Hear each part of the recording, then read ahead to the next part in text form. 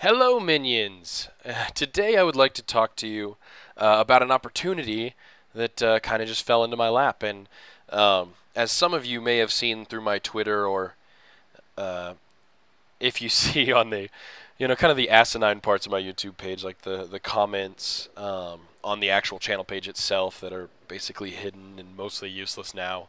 Um, or if you keep track of my favorite videos from my channel, then you may notice that I recently had my latest tips and tricks video, the one about the close quarters DLC. I recently had that uploaded to a channel called GamerSpawn, and that is not something that I sought out. I didn't even really know about this channel, and by really I mean at all. Hadn't heard about it, and one day I just got this message in my inbox. It was from this guy, and he says, I'm the content manager for GamerSpawn, and we're interested in some of the videos that you've created, and would like to know if we can post them on our channel. And at first I was thinking, because I get messages like this every now and then, but they're typically from like smaller channels. Guys just starting out, like their channel's like a week or two old, and they're like, "Hey, man, do you want to join our network of our new network we've created? It shows off all the best, all the best first-person shooter players on the internet, all the best Call of Duty and Battlefield players out there. We want you to join our team." And you go look, and their channels, got 200 subscribers, and they've been in existence for 15 days or something like that. And the message that you received, right, was sent to 400 people. You can tell you just kind of got spammed off of a video that they found or something like that. Well, this, what I normally do, and I check out, their channel and kind of what this is about. And going back real quick, not to hate on people who have a small number of subscribers. I'm not. I don't have a lot of subscribers, and I'm not an elitist when it comes to that. Content is content. Subscribers doesn't matter, but when you're just starting out and you're trying to sell yourself off as, the next big place for gaming on YouTube, and you've been around for a week, it doesn't carry a lot of weight. Well, I checked on GamerSpawn. I was like, oh, I wonder, what this channel's about. And they're an established channel, and they haven't done a lot of actual gameplay and commentary, meaning they haven't posted much of that from people. And they're mostly, they post a lot of gameplay trailers, kind of like a game news site even. So when these major companies put up trailers for new games, they post those up. And they also have done some really awesome kind of history videos. I mean, they've got a better name for it. I'm going to put a link to two of my favorite ones, or my two favorite ones, in the description of this video. And one is their history of the Battlefield franchise, and the other one is their history of the Call of Duty franchise. And I've described both of those in some detail in the past, just kind of in passing during one of my gameplay commentaries. But they have a fully put together, completely produced and edited history series for those games. Like one video that's like 30 minutes long for each series. It just covers them from their inception to where they are now. The Battlefield one was done right before the release of Battlefield 3, so it gives you it's been around at least for that long, and of course they've been around longer than that, but they're really awesome to watch, and they're like I said, not just professionally produced, like they're edited together really nicely, and they've got good production quality, but they've also got an awesome narrator. He's like, the guy that they have do their voiceovers has just one of those awesome voices that's like, yeah, that's what you would kind of expect to be on a professional, voiceover video. But that kind of got me interested. I was looking through, and they'd had a couple of kind of almost what I'd call like, smaller user submitted videos where they've got some videos that people have created. Like one was like a music video cut to Battlefield 3 that was, trust me, I'm an engineer, which is pretty funny. But I'm not trying to advertise the content. The point is it kind of struck me that for being in such an established channel as they were, with 120,000 plus subscribers, they seem to be trying to expand their content base to include not it doesn't look like they're really going down the path of gameplay commentary, right? But they want to start including tips and tricks and good, fun user-generated content. Like I said, like those, and you guys have seen them probably from a lot of different channels, right? Someone makes a video game song from a Battlefield game, and they, or they'll parody some popular song at the time, right? But it seems like they're kind of going in that direction, and as I started messaging back and forth with this GamerSpawn content manager, I was kind of getting an idea what they were going for, and kind of which of my videos he was kind of interested in, and he said specifically the ones he was most interested in right now is my Battlefield 3 tips and tricks series, and he messaged me. I think it was on a Monday or a Tuesday, right? And I was gonna message him back the next day, or I messaged him back that night with a couple of simple questions, and he messaged me back the next day with the answers, and it was, it just the vibe I got was a really good one, like a really kind of professional vibe, like they're not, rushing into things, right? But at the same time, he said, hey, if you give me the go ahead, then we'll get one of your videos up today, and kind of get moving on it.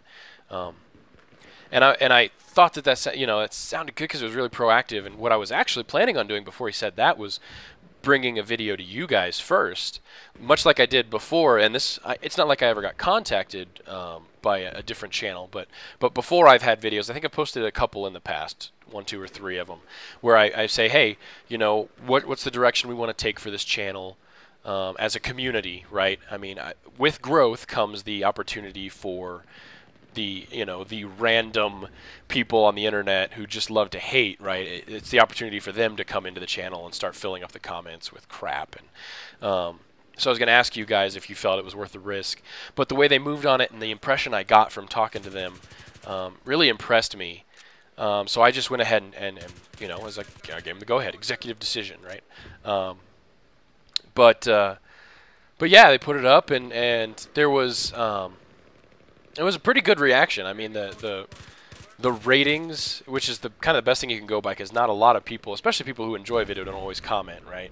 It's always the people who like really dislike a video, or at least on larger channels, right? I mean, on my channel, of course, it tends to be the other way around, which is why it's so great. But the ratings, good to bad, on their channel were more towards the positive side, and a lot of the people who complained or disliked and made themselves heard in the comments weren't necessarily just the random rabble. There was some of that, right?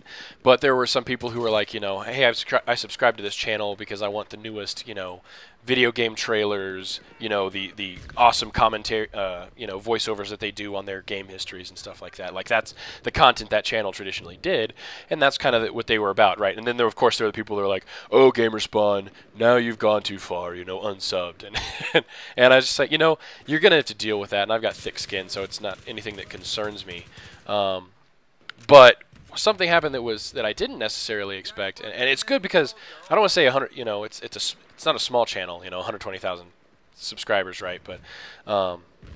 But comparatively to some of the other major, what you would consider major gaming channels, they're not quite as grown, like as bloated.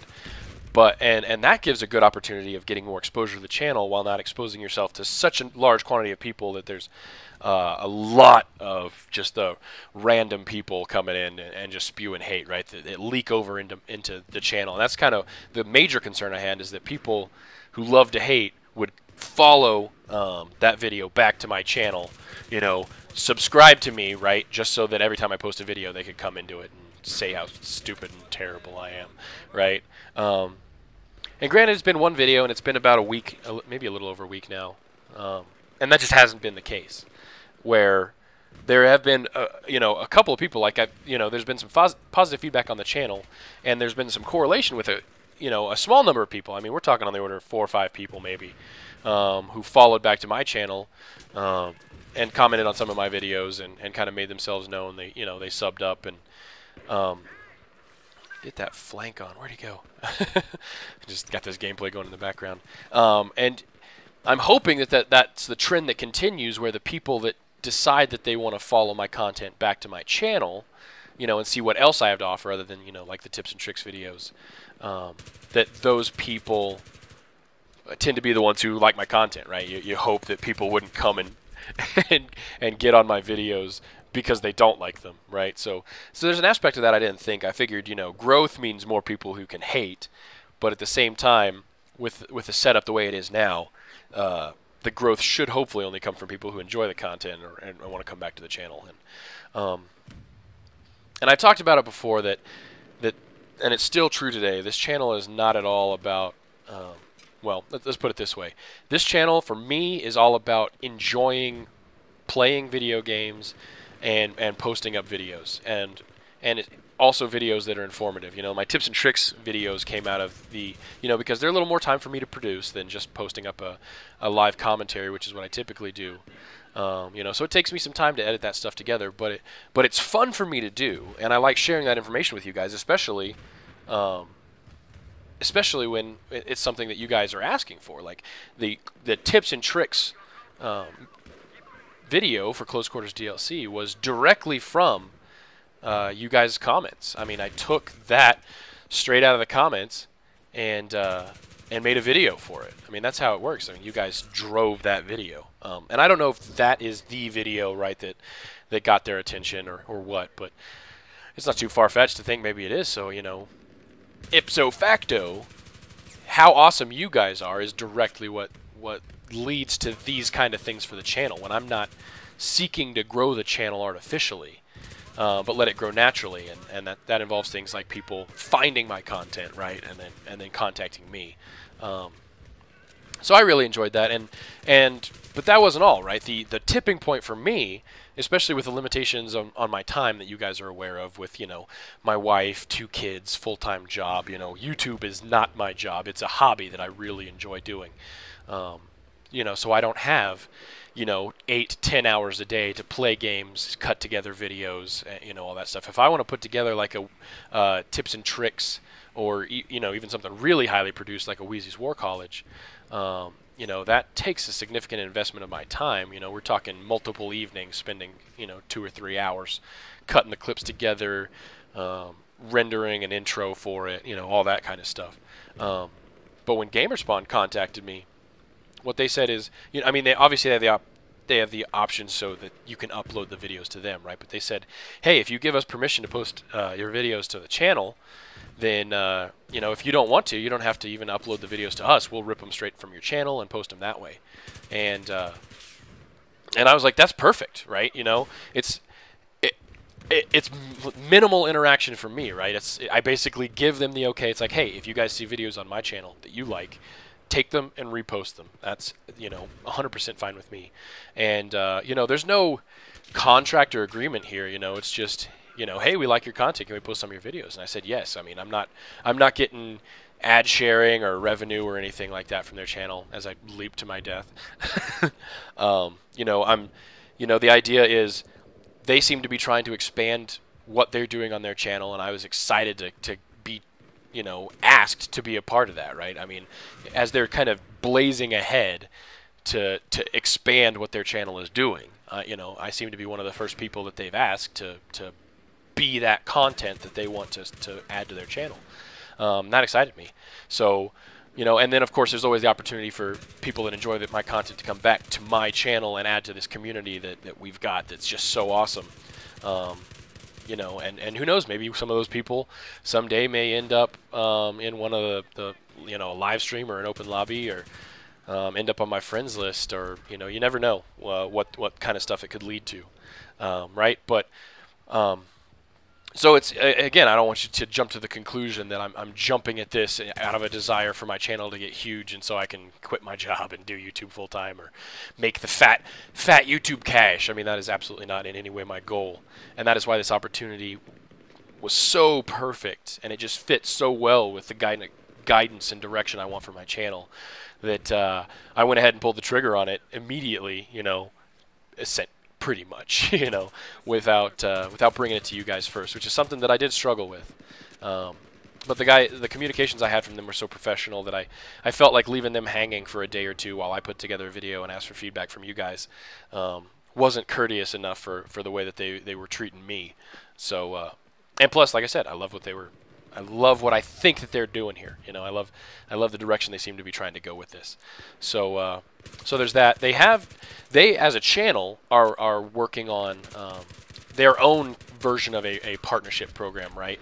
Where you know it'll add in that whole idea of partnership, and I've told them as long as you know it doesn't affect my content. Like I think the first message basically that I sent back to them, as I'm kind of skipping around here, was, you know, if I give you permission to upload videos to your channel, I want to make sure that I still maintain all rights to my content, and I don't want to start getting copyright hits or monetization rejections on my channel because your channel's posting the content, you know, and it's a larger channel. So, of course, I don't know if you guys know this, people who haven't posted a lot of videos to YouTube may not realize, but the way YouTube is set up right now, and especially with the way they deal with copyright, large channels get preference over smaller channels, right? So, you know, some of your favorite YouTube commentators, your favorite guys you love to watch, like they've got, you know, hundreds of thousands of subscribers, right? And they post gameplay content and they monetize all of it, right? YouTube backs them up and gives them money for that.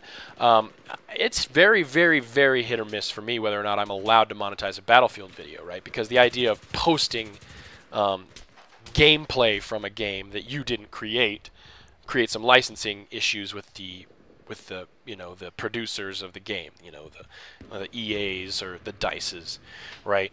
Games like Minecraft, Notch released a full license that says use gameplay footage of Minecraft however you want, monetize it, I give you full permission, because he understands that from a business standpoint that brings attention to his game. But larger companies just don't do that. The EAs and the Dices out there, they just simply don't do that on a widespread scale, right? So these larger channels via YouTube, and I don't know, maybe there's even some backdoor agreements with the studios themselves, right? They get rights to monetize everything, you know, because YouTube gets a percentage of their ad revenue. So, of course, they're letting these big channels post whatever they want, monetizing all of it. Well, for a smaller channel like mine, you know, they're not going to go to bat for me, so it's really hit or miss whether or not they let me monetize a video. About 90% of my Minecraft videos get approved immediately, but I'm lucky if 1 in 5 or even 1 in 10 of my Battlefield videos gets approved at all. And even if they do get approved, typically they get approved 3 or 4 days after I post them, so all of the views that are going to basically go through my video have already gone.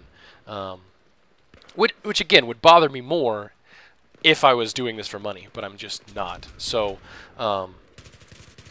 there's that aspect of it where perhaps by doing a partnership program, I might get some more of that clout so that I'm allowed to do more on my channel. I'm less likely to get dinged by YouTube for copyright, things like that. And also they've said, you know, if we get a partnership through, you know, when he messaged me and was like, if you're interested in the partnership program, you'll be able to do things like, you know, add cool headers to your page. I'm sure you guys have seen that, channel pages that have actually links in the background to their Twitters and Facebooks and their accounts on, like, so for me it would be like you would have a link so that you could get straight to my, you know, to GamerSpawn from my channel, you know, or something like that. And they offered to make my tips and tricks series a YouTube show, you know, if I was planning on doing more videos. And I told them, you know, I'm absolutely planning on doing more Battlefield 3 tips and tricks. You know, I did one Modern Warfare 3 one before I completely gave up on that game. I've done several for Battlefield 3. I've got at least 2 or 3 more that I'm currently working on, and you know, however many more I decide are worth making in the future. Plus, when Medal of Honor comes out, I'll most likely be doing something for that. Black Ops 2. I mean, I told them all this. I mean, my channel isn't all about, you know, one kind of game and whoring it out to get everything I can. Games that I enjoy, games that I feel like I can speak knowledgeably about, I'm going to share tips with people who want to hear them, and they seemed all about that. So we'll see where that goes. We haven't had a yes or no or any kind of solid details on that whole partnership aspect of it, because they're still developing it. Like I said, for their channel, this as part of it, what it seems like them expanding the way that they're doing their channel. Most of their content, other than posting trailers from these developers and these publishers, has been in-house generated content, stuff that they have edited and put together and narrated all by themselves. So they're still, you know, building up this whole concept of a partnership for their channel as well. And that's another thing where it's, you know, at this early stage for where their channel is, you know, I think that's exciting for me as well to kind of be part of that. And I see it as an opportunity to help one of these channels as it's starting to grow into the realm of, you know, user-generated content to, maybe I can have some influence on helping build that community around their channel. Maybe, and maybe this is a little too naive and pie in the sky for me, but if you can't dream big, right, you'll never achieve big. So, maybe I'll be able to have some effect on one of these larger channels to where they can build more of a good, solid community like I've got on my channel. And there's of the 1,800 something like that subs I've got on my channel. On each video I'll get between 100 and sometimes on a good day 175, 200 views, and that's about par for the course on YouTube. You'll get about about 10% or maybe a little less of views per your subscribers, right? Unless you post videos that everybody likes to share around. But in general, your subscribership, about 10% of them roughly will regularly watch your videos. So that's about how you can correlate that. And from that aspect, even though the community around my channel isn't that large, that's one of the things that makes it so great, but also the people that stick around found me naturally. I didn't go out and force myself on other channels. Was that some sort of a rape metaphor? I didn't, I haven't been out there whoring myself out just to try to get subs and views, because I would rather have fewer subs than bad subs. And I don't have bad subs, which is great. And I hope that doesn't change. And so I'd like to get you guys' feedback on this whole situation. I mean, like I said, I've already made this decision, but that doesn't mean that your feedback is not important to me. So what do you guys think? And what kind of things, if we are going to be able to get some input and some guidance into the way this is going to work on this channel, what kind of things do you think are would be worth doing? Maybe more ideas. What kind of tips and trick stuff do you guys want to see? That you might think be useful to other people. So I'm not going to ask you to go check out my video on GamerSpawn. I'm going to put a link to it. You can check it out if you want, but you've seen the video. It's on my channel. And just to put you at ease, there is no plan to change anything on this channel. I'm not going to be posting videos specifically for GamerSpawn and then linking them here. Everything that I'm going to post is going to go straight up on my channel immediately. And the way it works now is anything GamerSpawn wants to post on their channel, they can tear it. They can rip it off my channel and then post it and re-upload it. So that's the way it's going to work. I hope you guys are as excited as I am, and I want to hear your feedback. So I will talk to you guys later. Peace.